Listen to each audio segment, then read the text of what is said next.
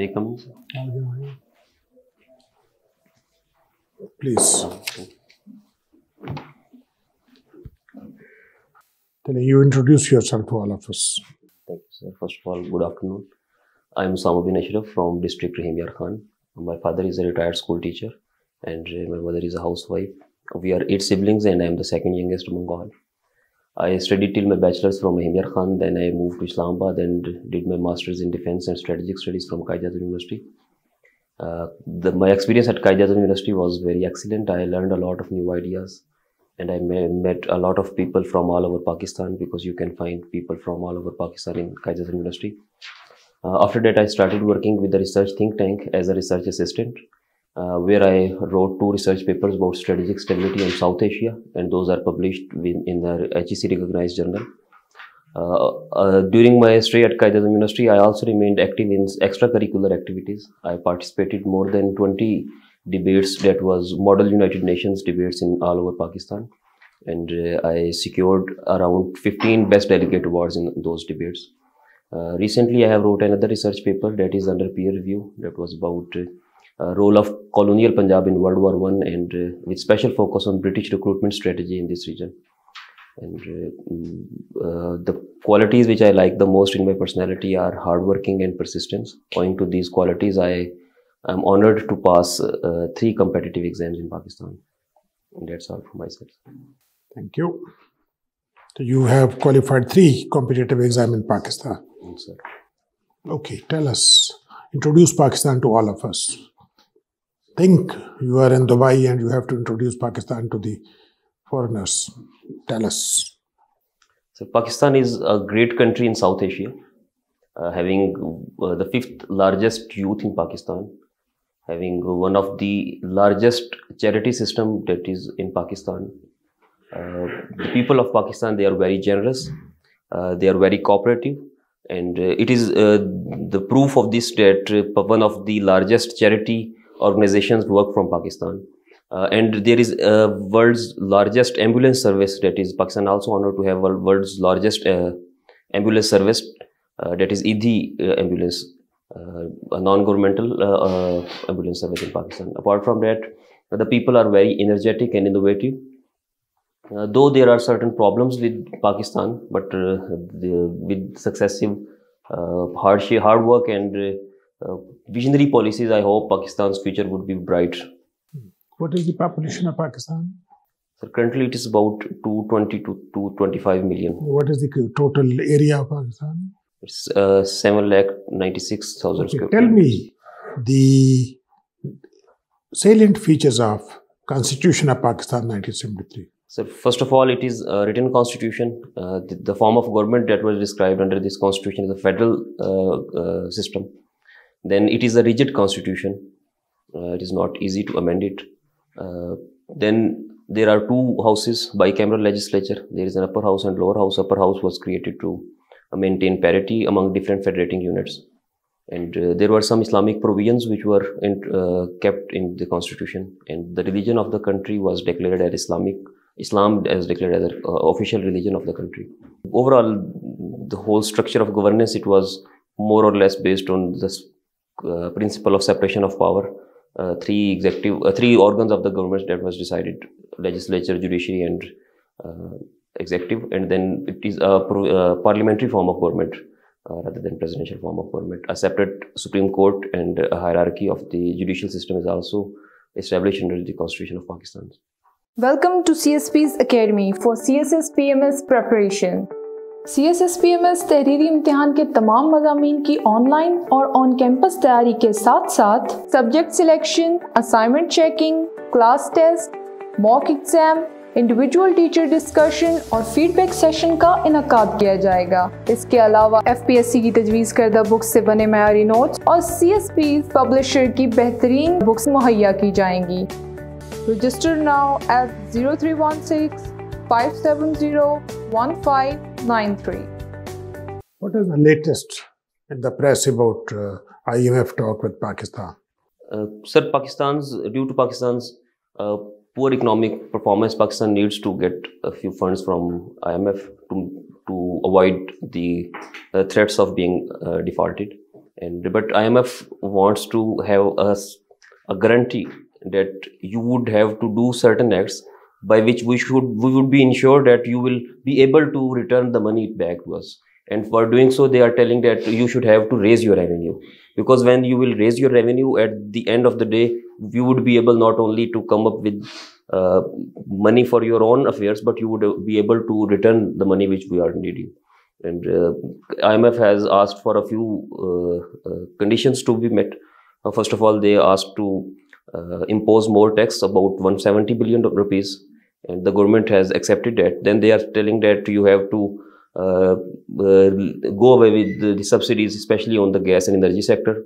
The government is still hesitant on that. Then they are telling that you have to impose taxes on petroleum, especially on diesel and petrol. But the government is still hesitant on that. Already they have imposed taxes, but they are not in a situation to impose more taxes, because the political cost of that would be much more for the current sitting government. So there is a kind of deadlock between IMF and the current government. The talks have ended a few days ago, but still there is no confirmation that IMF is going to give the required money to Pakistan or not. You tell me, how do you see the political scene of the country, where we are heading? Unfortunately, there is a political turmoil in the country.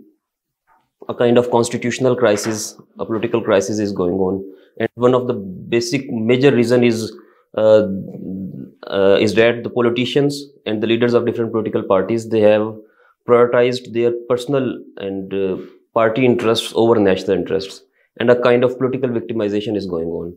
Earlier, when PTI was in government, they were following the same strategy of political victimization against other political parties who were in opposition. And now, when the PDM is in power, they are doing the same against the opposition, that is PTI now. So it is a kind of political victimization, and in doing so, political polarization is increasing, and that political polarization is now having a trickle-down effect on the common masses. Now, common masses, they are becoming political extremists, and in doing so, politically extremist people are now unable to bear even the argument of the opponent political parties. So the members of the opponent political parties. So by doing so, our society is again going to be divided on no political lines. Earlier it is divided on religious and ethnic grounds, and now it is going to be divided onto political lines. So if the possible pragmatic solution is not achieved in the near future. Thank you. Usama bin Ashraf, you have studied nuclear proliferation. Could you tell me what is Pakistan's nuclear doctrine? In Pakistan's nuclear doctrine is based on its strategic culture, basically. I would like to comment on that. Pakistan has developed nuclear weapons to deter India, and Pakistan's nuclear doctrine based on the threat from our eastern neighbor.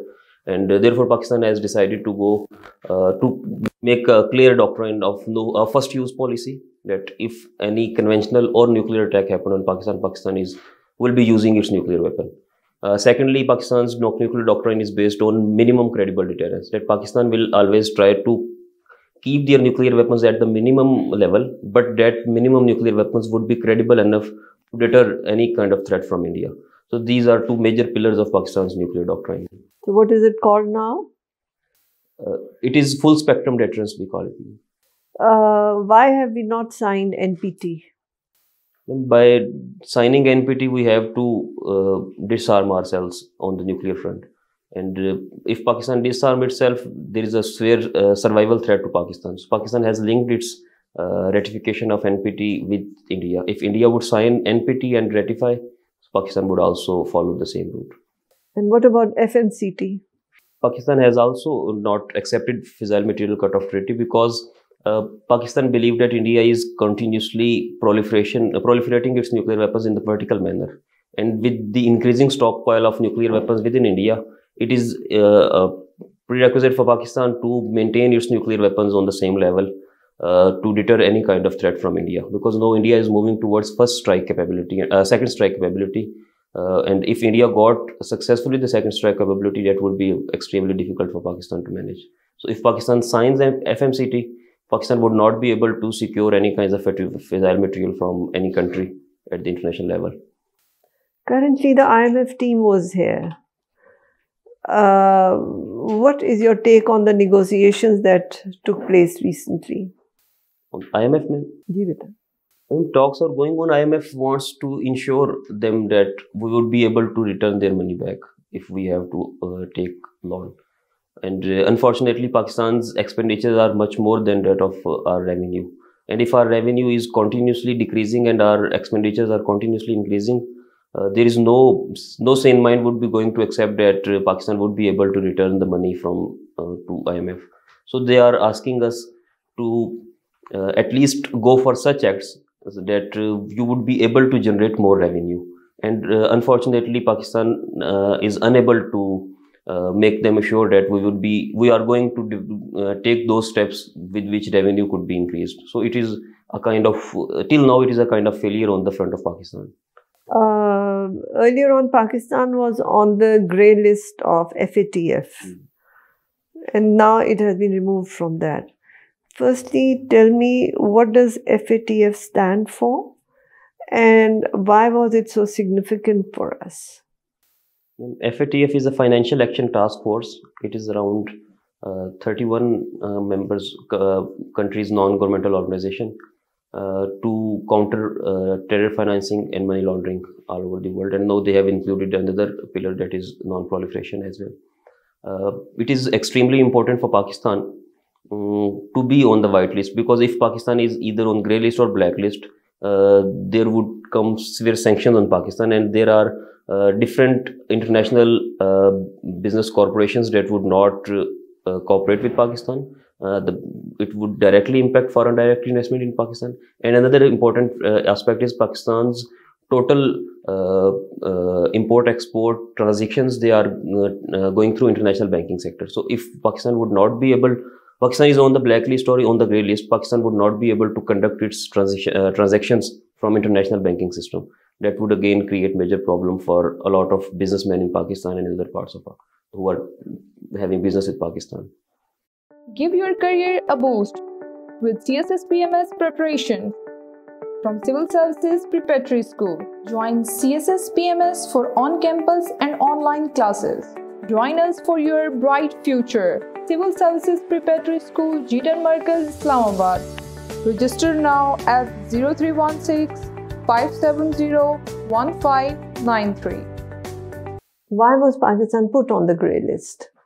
FATF says that there are lacunas in our legislative system, in our legal system, to stop money laundering and terror financing. There were claims that Pakistan's legal system is not adequate enough to curtail that. And they asked Pakistan to develop certain laws through which Pakistan would be able to curtail people who are taking money out from Pakistan, or who are actually sponsoring to terrorist organizations either within Pakistan or out of Pakistan. So why is India not on FATF grey list? Unfortunately, Pakistan's diplomatic efforts were not good enough as compared to India. India's relations with major countries are very good, and owing to that, India is always getting special privilege in these kind of agreements and these kind of organizations, such as NSG. Pakistan is not a member of NSG, but India got a special waiver on NSG. That is because of its diplomatic achievement. That is a diplomatic achievement for India. Thank you, Usama. Usama, what is meant by budget deficit? Sir, budget deficit is a condition when your expenditure in the country increased or supersede than your revenue. And in that sense, the country would not be able to, earn so much revenue or generate so much revenue as per its expenditure. So when there is a gap, that is called budget deficit. How can we, Pakistan also facing this budget deficit issue, like most of our debt. In fact, the more than 80% of debt is basically in support of a budget. It's a budget support. How can we address this budgetary deficit issue in Pakistan? There are two options. One is by raising revenue. The second one is by decreasing our expenditures. So by curtailing our expenditures on different fronts and by increasing our revenue generation, we can tackle this budget deficit. Okay, on what fronts would you propose to decrease our expenditure? So first of all, we have to look upon on what sectors we are actually expending the more. Unfortunately, our defense budget is on so much increase. But again, when we see ourselves in the region, there is a compulsion for having this defense budget, but that can be curtailed to some extent. And then Pakistan can also decrease its development budget to some extent as well. But that would not be a good strategy as compared to increasing your revenue.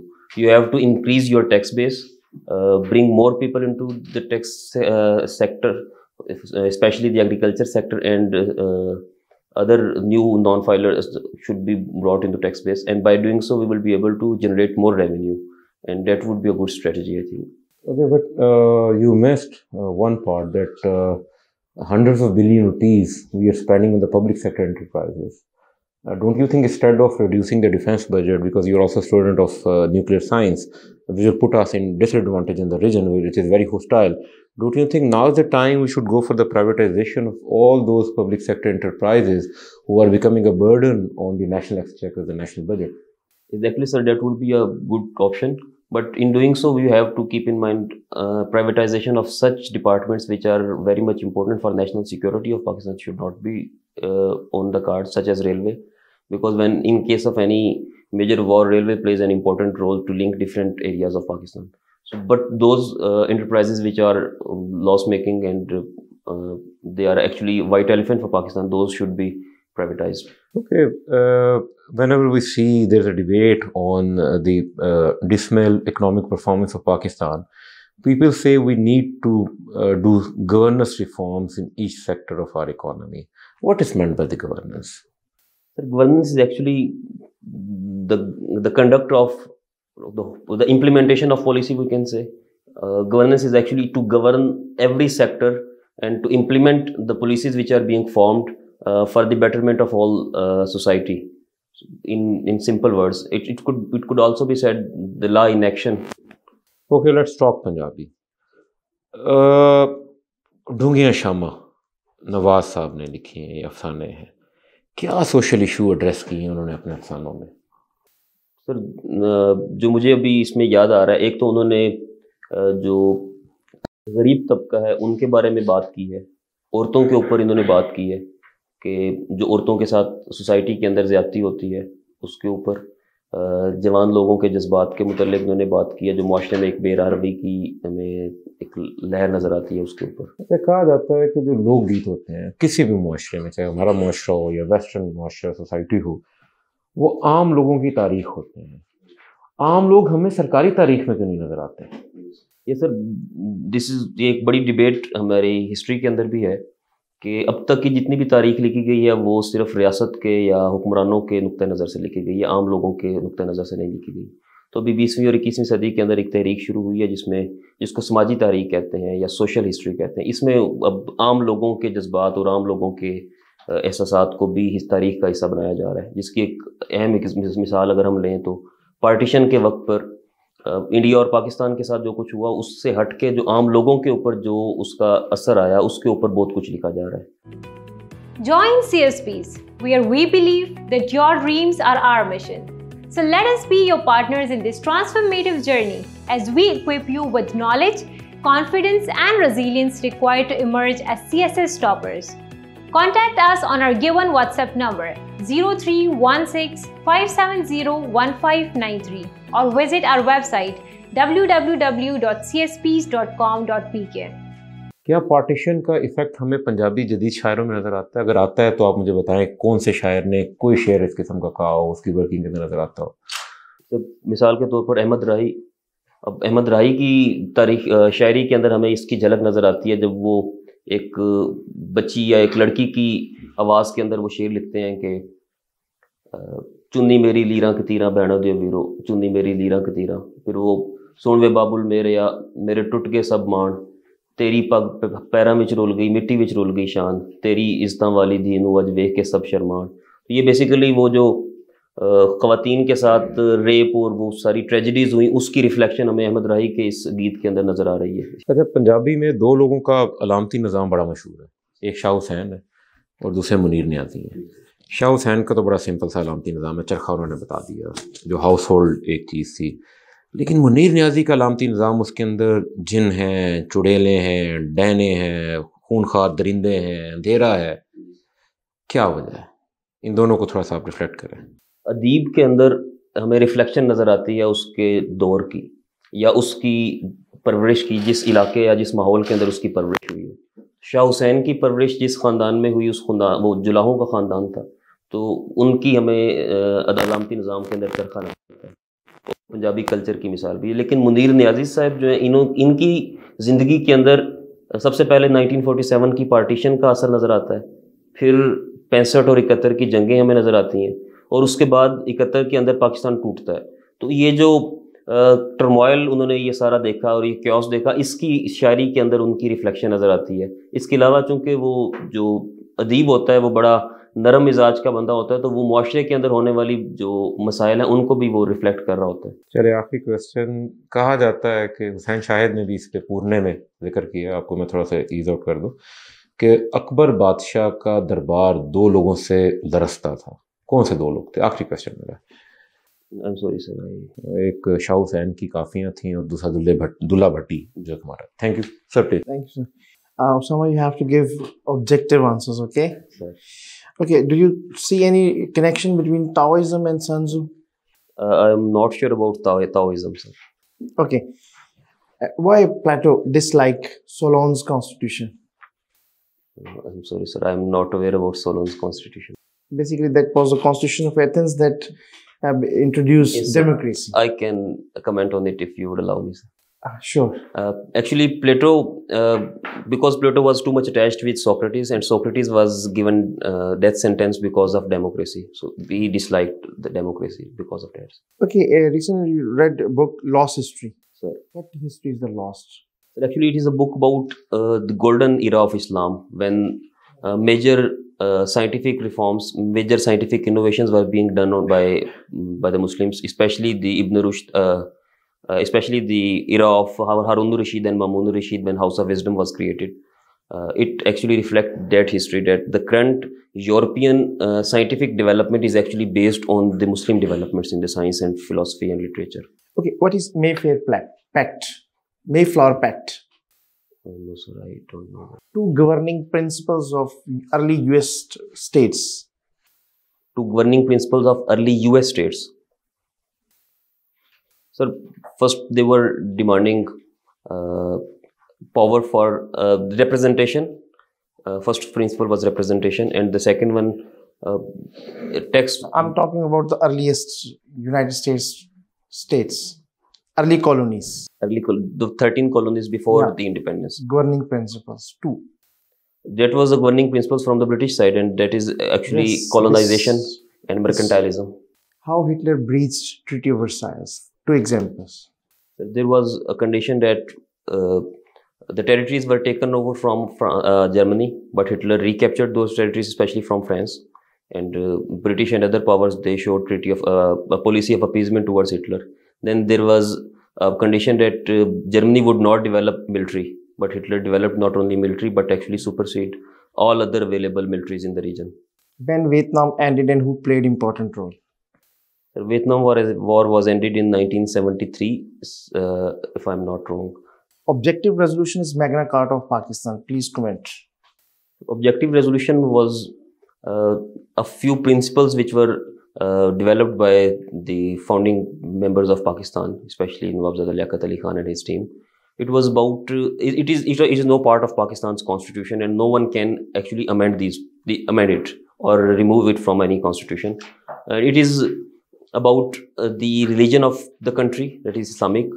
Then it is about certain basic fundamental rights that should be given to the people of Pakistan, and about the top-notch leadership of the government should be Muslim.